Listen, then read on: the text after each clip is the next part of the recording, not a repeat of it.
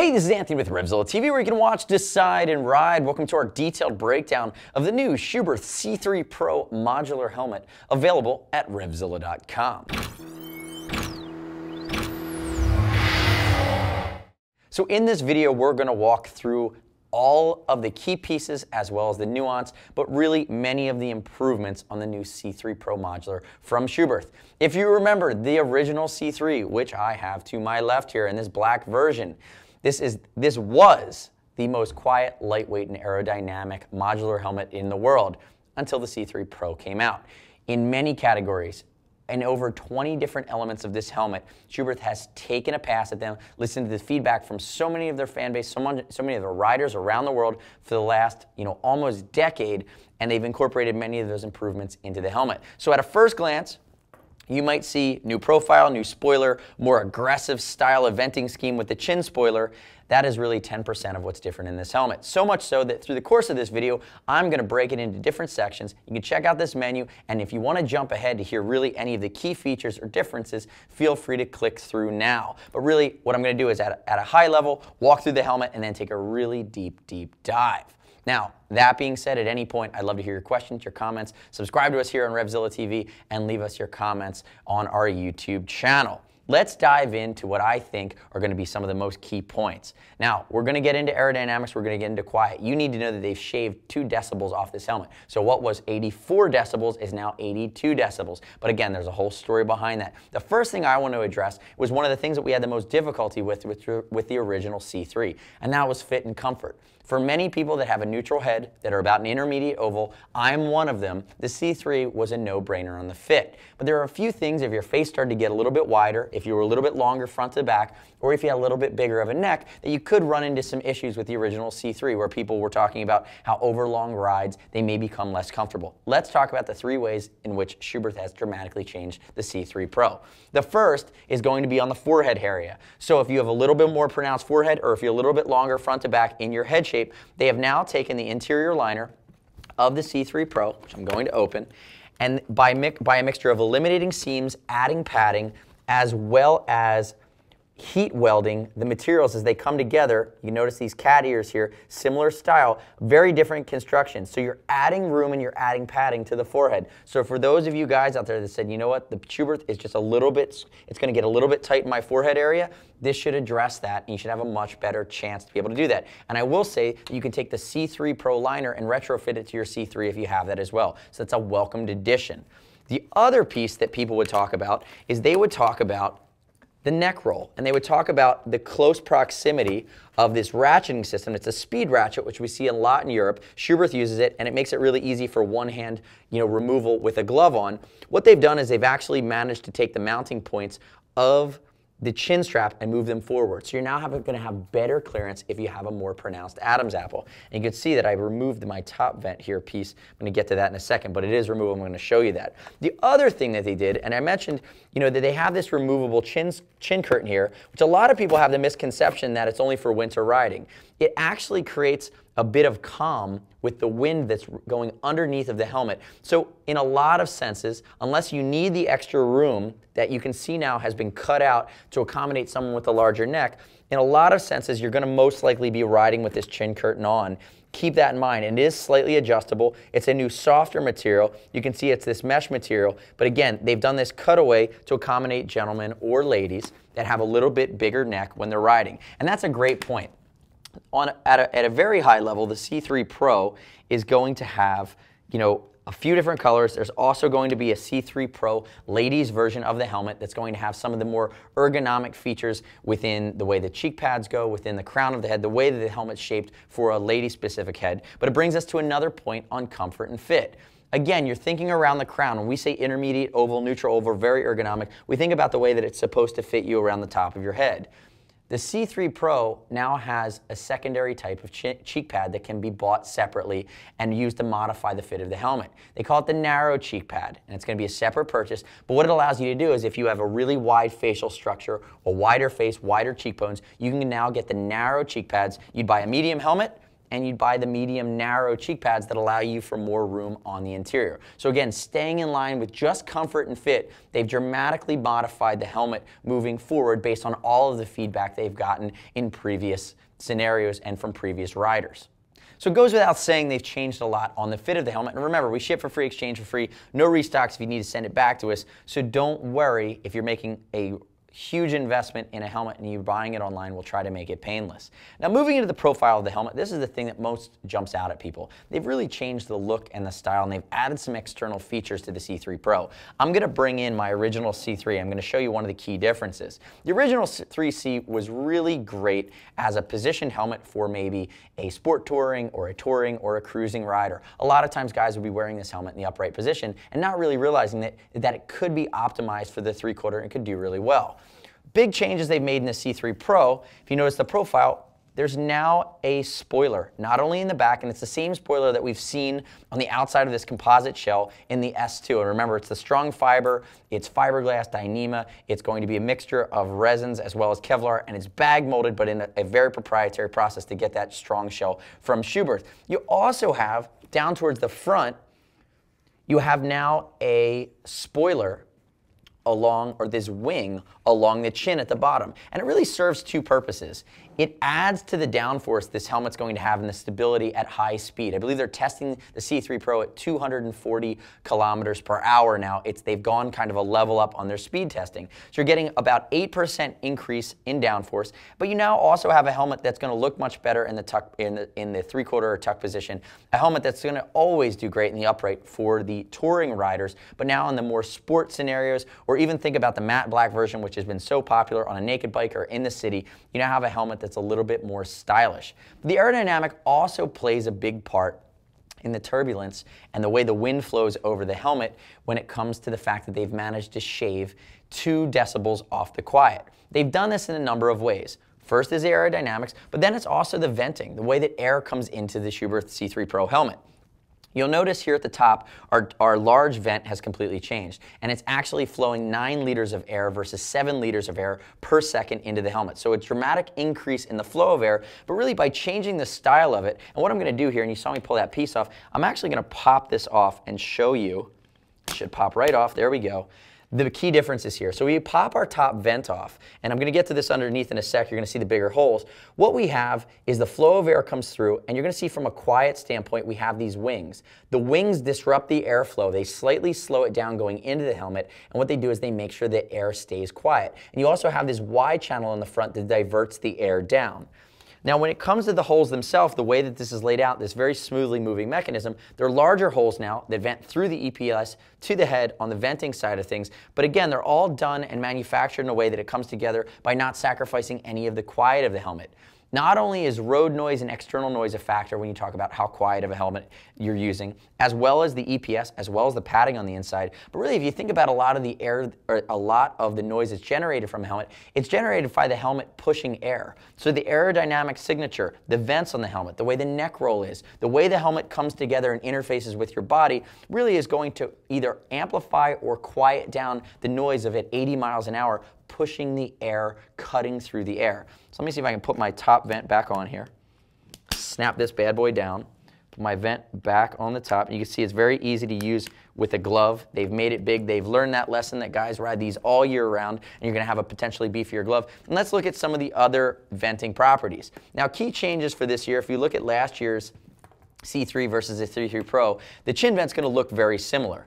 But what it's actually doing, they've tuned the chin vent that now it's more on the shield. And you can see the way a shield's laid out. It's going to come Pinlock ready with a Pinlock vent lens in the box. But now the vent gets less away, it's less from your face, and it's much more on the shield of the helmet as it goes up. So as we look at the side profile of the shield too, as you kind of come up from the chin vent, you're going to notice it's a very similar shield that we saw previously in the C3. And it kind of ties in with the outer shell. And a quick note, when you think about the comparison of the shells versus the C3, you're still around that 3.5 pound mark. So there's no added weight to the helmet, although they've changed a lot of things. Keep that in mind. Moving into the shield, a few things that have changed, not around the shield itself, but in the way the shield interfaces with the helmet. This is a German brand. This is a Apex brand of super premium product. It's all about tolerances. We hear super premium brands talk about that all the time. Now we have a new gasket. New gasket's going to create a better seal from both air and the weather that goes all the way around where the shield is going to meet the helmet itself. They've also improved the detents, and you can see the detail. We now have a Schuberth logo that's going to go on our shield mechanism here. The detents are a bit more strong, and their lower detent stops a little bit lower, so you have an easier time getting into the city position. And as you can see, just like on the C3, at the top of the shield you have your turbulators, which break up the air so the helmet does less work to cut through the air. Then underneath those, you can see these panels right here. As I rock the helmet back, those panels are actually going to be reflective, and they live right around your eyebrows. So again, it's a nice touch. And remember what I said, the helmet's going to come Pinlock ready, but the nice part is you're making an investment with the Pinlock lens that's in the box. And when you install it, like you have on my C3 over here, Pinlock means that you're using physics to keep it fog-free versus using a coating that may wear off over time. Now, if we move past that, let's move into the guts of the helmet. And really, the guts are a big, big discussion. As I bring my chin bar up, and you're going to see how I did that. That's actually patented by Schuberth. It's a single-hand operation at the top here. And you see as I bring it down, you're going to see on the bottom, I push here and I rotate up. So there's no odd or funniness to that movement. It just delatches itself, and it's a spring-loaded latch. And remember, this helmet's DOT and ECE certified. And you're going to have these posts down here along the bottom, and they're actually stainless steel. They're not plastic, so it's high quality in the way that it keeps together. But as you move it up and you move into the helmet, one of the nice things is you don't have to buy smoke shields for this helmet. Just like in the C3, we now have a drop visor system. And it's actually a polycarbonate shield versus the version in the C3, and it's not using an anti-fog coating. So they've done that because they wanted to make sure they ensured optical clarity moving forward, even if that anti-fog coating over time may start to wear off. And the AS1067 standard, which is the highest safety standard, or actually it's the highest optical clarity standard, and that's really for UV, it's for optical clarity. It's an Australian standard. Schuberth actually sought that standard out and said, we're going to design a new style drop visor, and we want to make sure we exceed whatever the highest rated optical clarity standard and protection standard is in the world. So you can see how that operates, and it's actually a wire design. You can come in here really tightly where my finger is down here on the side. You're going to see that there are two notches, just like on the S2, and that's a little bit easier to find that mechanism when you're wearing a glove. You can see front on too how the profile of this helmet works. As we come straight on there, you're going to see that we have a little bit of a cutout here, so you can wear eyeglasses with the helmet if you need it. But there's a lot going on the interior of the helmet, and in my opinion, it's one of the areas where they've made the most significant improvements moving from the C3 era into the C3 Pro era. So as we move the C3 Pro over, and again, looking at the bottom, before I really start doing major surgery here, you're going to notice that, again, it's a feature that they've really pioneered, which is how the helmet interfaces with your neck, with your Adam's apple in the front, the way that the chin curtain, as well as the chin strap come into play. Again, it's eliminating excess turbulence. It's eliminating excess air into the helmet, which is going to contribute to that quiet factor. Now, as I start pulling things apart, you're going to notice there's a lot that's changed here. And as I do that, let's start on the outside. We now have 60% increase in this mesh panel in the rear. Now, while there's no rear extractor in the helmet, there's no external vent hole on the back, what you have is the air intakes, especially on the top, are going to channel those 9 liters of air into the helmet, down the channel, and they actually are going to exhaust through the bottom of the neck roll here towards the back. They've increased the area of that soft padding. You notice that there's still a reflective area here on the back. It's passive safety. And then this material, which actually has a slight grip to it, which is designed to hang onto your seat if you put it on the seat of your bike. Again, it's just one of those well thought out nuances. You'll notice that it encompasses not only the neck roll, but also the bottoms of the cheek pads as it integrates with the anti-roll-off system as you go into the chin bar. We already talked about how they've moved things around for more comfort, but remember, you still have this super plush material that is coming all the way down to the chin strap. And as I open up the C3 Pro, you're going to notice it's a completely new style plush interior. It's the latest version of Coolmax, and they're actually calling it Thermocool around the headband. So around the crown of your head, it uses a material, part of the Coolmax family, that actually stays cool to the touch. So we all know how comfortable it is when we flip to the cool side of the pillow. Schuberth is trying to maximize that feeling by especially riding in warmer times of the year with airflow through the helmet. You're going to get that cooling sensation through the helmet. So also moving into the Coolmax, really the completely redesigned interior, they're using polygene and inner power technologies. And until I really understood what that was, it was a new terminology for me as well. it ties in with the antibacterial, antimicrobial elements of the helmet. So again, those technologies together as really part of the integrated coating on the helmet, the pieces that touch your body, touch your face, touch your hair, they're going to keep it fresher, longer, they're going to allow it to hold up a little better, and they're going to just have it feel nicer and allow it to dry out quicker. So again, there's a lot of things going on. The other thing I want to call out before I start pulling cheek pads is they've changed the density on a lot of the material around the sides of the face. You know, it's a dual density EPS liner that changes its thickness, that moves around with the contour of the helmet. And that's really the safety feature that absorbs so much of the impact if you go down. But when you talk about the comfort liner and you talk about the cheek pads, they're not as stiff as they were in the previous model C3. So they have a light memory quality to them, but really the feeling that we had when we had the C3 Pro on is that it still supports you, it still feels all-encompassing, and it's still snug in the way that it hangs onto your head, but you feel less pressure points. You feel the helmet a little bit less, but you know it's still covering you at all the key bases. And you can see how that all comes together. You can see it on the cheek pads and on the sides.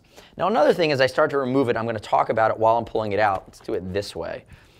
Schuberth is the only current helmet manufacturer that we work with that uses anti-roll-off technology. So I'm snapping out my cheek pads. I'm going to show you what they look like. The anti-roll-off technology are two straps that go right along the front. You put your head through. They go under your jawline. And you can see they connect here in the back. And it keeps the helmet from being pulled off the front of your head if you were to go down.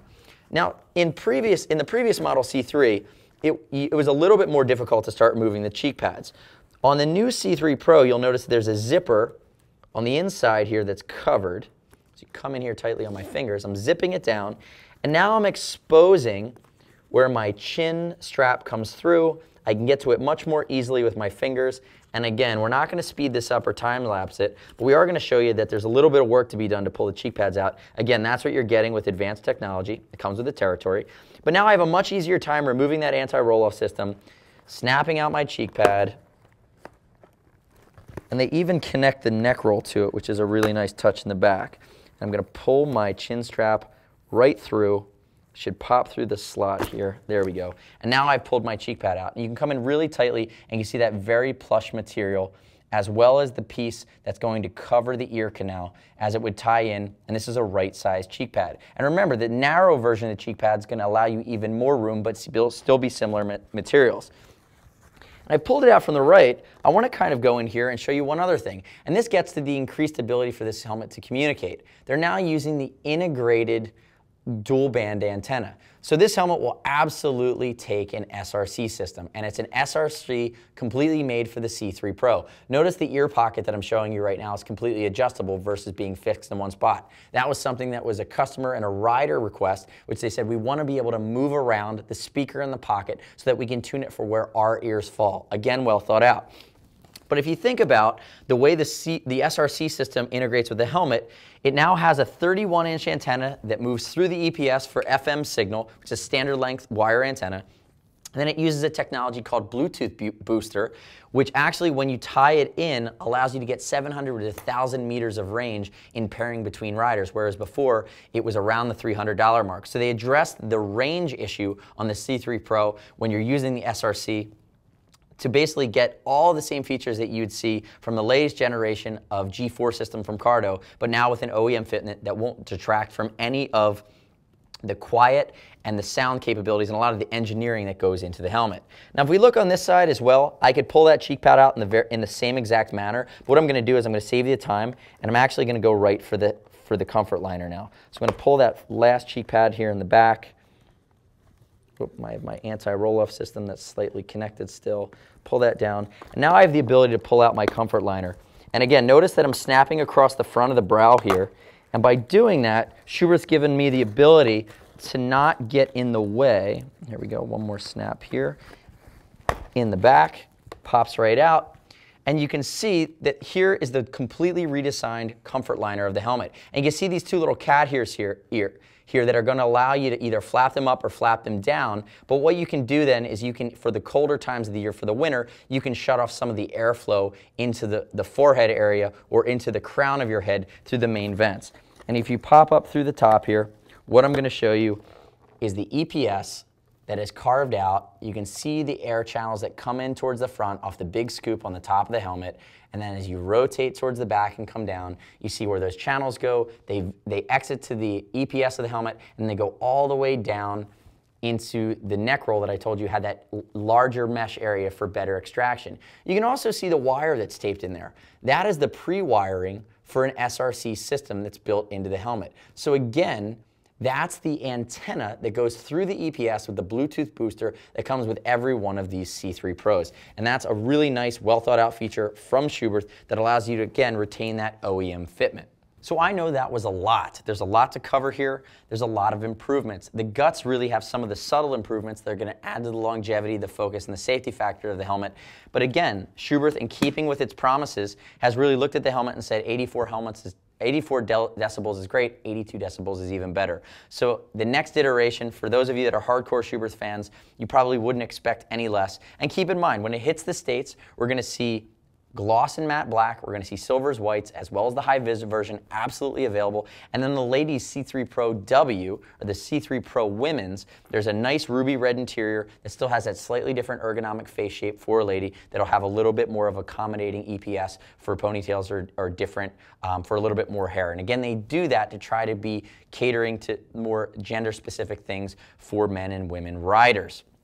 Now, if you have any questions, which you very well may when it gets into a lot of the tech nitty-gritty of the C3 Pro, shoot our Gear Geeks line, see us at RevZilla.com or 877-792-9455. Remember, if you're concerned about fit, we ship for free, exchange for free, no restock fee if you need to send it back to us. So you can buy the Schuberth C3 Pro by clicking the link on this page or visiting RevZilla.com/Schuberth. Thanks for tuning in. We hope you learned a ton. We certainly did and enjoyed having you. We'll see you next time on RevZilla TV.